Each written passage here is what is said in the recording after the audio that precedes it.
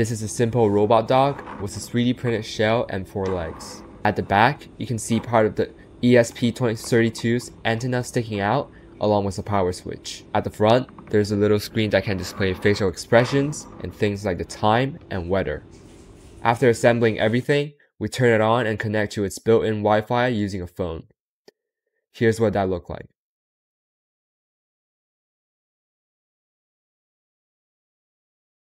We've got motion controls like raise left hand, raise right hand, and some facial expression control too. In this video, we're mainly focusing on the circuit design.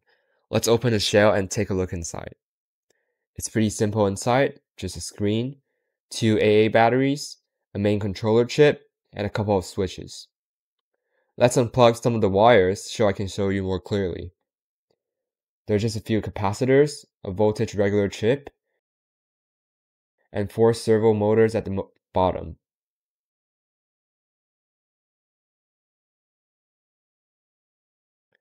The overall hardware setup is fairly straightforward. Now that we've seen the actual hardware, let's dive into the schematic. We'll go through the circuits one by one. First up is the boot circuit. This part connects to GPIO0, EN, RST, and GPIO15. The first 3 pins are pulled up to 3.3 voltage using resistors. GPIO15 is pulled down to GND. This setup ensures the ESP8266 boots properly and enters programming mode when needed. You shouldn't mess with this circuit. For example, if you put EN low, the chip might not work at all. Next is the main controller, the ESP8266. We are using the ESP12F module, which wraps up most of the internal circuitry. You get usable I/O pins, power and ground, pretty easy to work with. One of the pins isn't connected and it's marked NC, not connected. I'll explain why we skip those later. This section is also simple. Here we have 2 buttons connected to GPIO15 and GPIO2. There's also an ADC voltage detection circuit, which you saw earlier in the app. Now the 4 servos, these control the Robotdog legs. Each servo has 3 wires, GND, plus 5V for power, and a signal line from an I/O pin. Each signal line is pulled down with a 10K resistor. Moving on, from the left side, we have a 5V linear regulator. It takes VBAT as input and outputs 5V through volt. There's also a GND pin and 2 10UF capacitors. Below that is another LDO regulator, but this one outputs 3.3V. To the right, we have an I2C OLED screen with SCL and SDA each pulled up by a 10K resistor. The screen runs on 3.3V. Then, there's the programming header. Next to that, a power switch and an extension power connector. Down here is the AA battery symbol, representing the battery holder. We'll draw this symbol ourselves later in the schematic. And finally, the servo headers. There really aren't that many components in this schematic. Even if you are a beginner, you can totally understand this setup. You might be wondering, why are the pins connected this way? Let's take the ESP8266 as an example. According to the datasheet, it runs at 3.3 volt. If you power it with 5 volt, you'll likely burn it out. In normal operation, EN, RST, GPIO15, and GPIO0 all need to be pulled high. Pins 9 through 14 aren't usable. The datasheet chapter 6 includes a typical application circuit. We simply follow the reference design.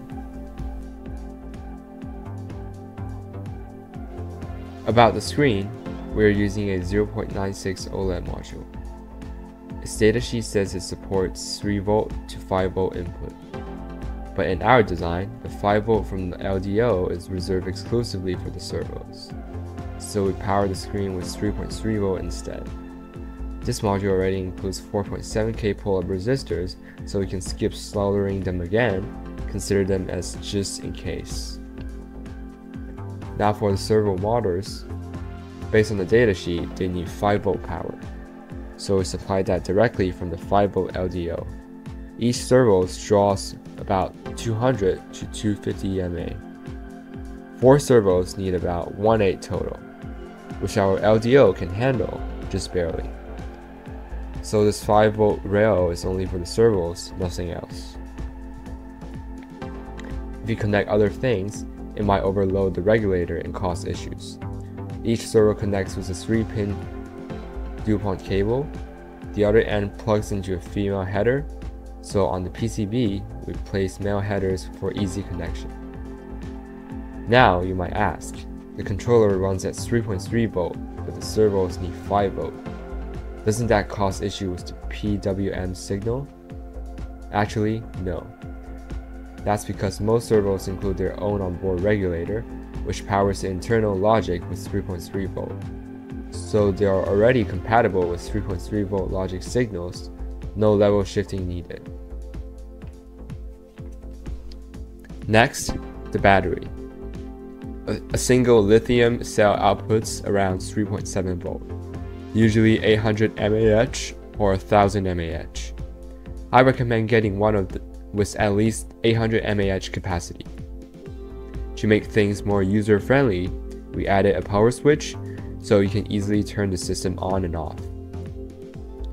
About LDO selection, since a single lithium battery is only 3.7V, the servo needs 5V, we could add a boost converter, but to keep things simple for soldering, we use mostly through-hole components. Through-hole parts are bigger than SMD, so to make things easier, we use 2 lithium cells in series, giving us a total of 7.4V to power everything. If you are more experienced and comfortable with soldering, feel free to use SMD parts or boost converters, totally up to you. For ADC voltage measurement, there's something important to note. The ESP8266 ADC input only supports 0 to 1V, not 3.3V. Each lithium battery can charge up to 4.2V, so till 2 in series gives 8.4V at full charge. To safely read this with ADC, we use a voltage divider. Using Ohm's law, we calculate this resistor ratio. In our case, the total resistance is 85k ohm, with 10k ohm on the lower side.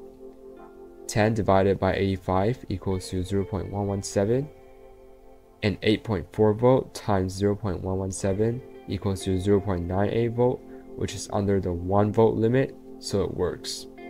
As long as the ratio is right, we can swap it in similar resistors. To make it more practical, we've added breakout pins for the programming interface, 5V, and battery charging. The programming header breaks out GND and IO0 separately, so you can short them with a jumper to enter download mode. The rest of the pins follows the ESP8266 default order, easy to wire and clean layout. The 5V breakout comes straight to the LDO, useful for expanding modules. The battery header connects directly to the batteries, if you are using a charging module. It's best to add a balancing wire between the 2 cells. That way, your charger can balance them properly and extend battery life. One last thing, the battery holder and servos weren't bought from LCSC, so they don't have official schematic symbols or footprints. We'll draw those ourselves later when we get to the schematic design. So that's the full overview of this hardware design, why we closed these parts, why we connected the pins the way we did. After going through all this and comparing it with the schematic, you should now have a much clearer understanding of how this project works. In this training camp, we'll walk you through the entire process, from scratch all the way to finishing the schematic. After going through part selection and testing, we put together a table for you. This table includes 3 key parts: the BOM, component placement coordinates, and footprint references. Let's start with the BOM. The bill of material lists everything. you will need to build a Robotdog. For most of the components, we've even added backup options. So if the main one is out of stock or unavailable for some reason, you can easily switch to an alternative. We've also marked which ones are our first sources. If those aren't available, no worries, use the backup. Also, we'll send you a coupon that should cover most of the cost for the first 12 items on the list. You will just need to pay for the shipping. Later in the session, we'll go through this list together and find each component one by one. If you really can't find something, you can also buy it from other sources as long as the parameters match. The reason we include coordinates is to make sure the components align perfectly with our 3D shell. The hardware layout and the 3D design need to match up. Otherwise, you won't be able to assemble it, and that means no working final product. We'll show you exactly how to use these coordinates in one of the upcoming videos. As for the battery holder, the one might not be available on LCSC, so you'll need to buy it separately. If you are buying any extra parts on your own, you might also need to create custom footprints. Don't worry, we've included a guide on how to do that, along with the exact pad dimensions you need. We've also listed the mounting hole locations for screws, so you know exactly where to drill or fasten. With these tables and resources, drawing the schematic and laying out the PCB becomes so much easier.